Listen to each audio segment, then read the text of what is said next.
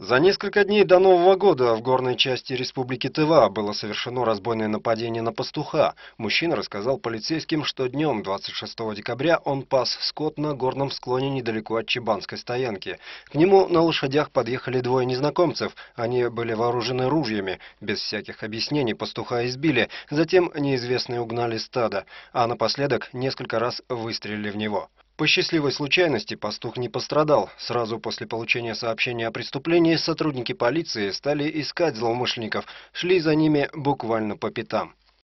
Следственно-оперативной группой было установлено место забоя, и по горячим следам были задержаны лица, совершившие преступление. Эти были жители села Алдамадр.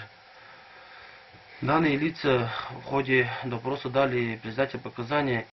Следы забоя скота полицейские обнаружили в местечке Шан на зимней чебанской стоянке, расположенной недалеко от села Алдан-Мадр. При опросе жители села рассказали, что видели Ниву с прицепом, груженную мясом. Вскоре автомобиль обнаружили, в нем находились трое местных жителей. Все они оказались ранее судимыми за совершение особо тяжких преступлений. В прицепе находились разделанные туши 9 коров. 23 животных подозреваемые успели сбыть. По факту разбойного нападения с применением огнестрельного оружия возбуждено уголовное дело.